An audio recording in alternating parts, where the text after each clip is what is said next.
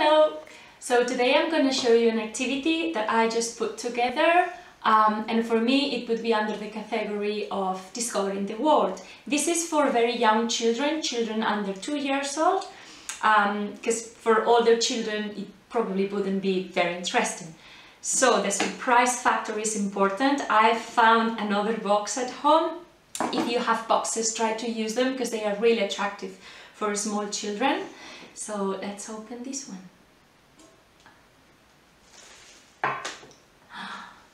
We have magnets inside, and we're going to allow young children to just explore with magnetic things.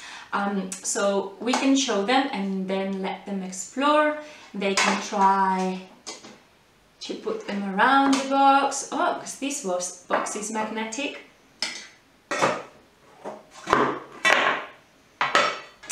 Or they can try to put two of the objects together and see what happens.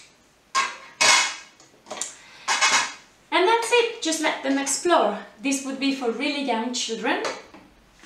If you have older children, 3 onwards, we can make it a bit more complex. So here we have a magnet and we have many objects, and we are going to sort them into magnetic and non-magnetic. This is the most powerful magnet I found on the fridge, and you really need a powerful one.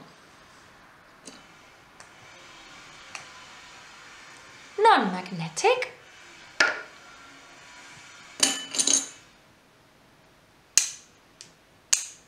Magnetic.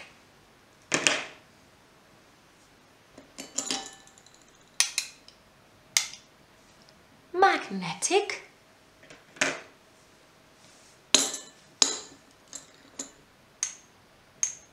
Non-magnetic. And so on. You can finish to sort them, and at the end you can say, in this box we have all non-magnetic objects.